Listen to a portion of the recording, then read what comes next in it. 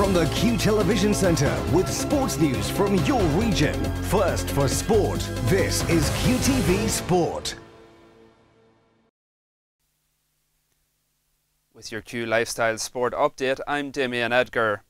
In rugby, Rory Best could make an earlier than expected return from injury.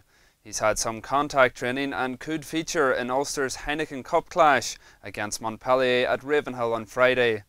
Best was expected to be out of action until at least the middle of January after breaking his arm in Ireland's defeat by New Zealand in November.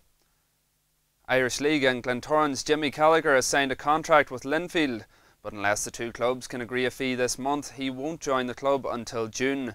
Glentoran have said he won't play for the club again. And finally, Tyrone did the job yesterday, beating Donegal 13-17 in their Dr McKenna Cup opener at Letterkenny.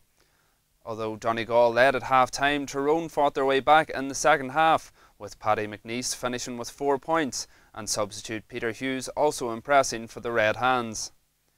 Well, that's your sport. You can keep up to date by logging on to Q Lifestyle or by tuning in to Q Radio. Good evening.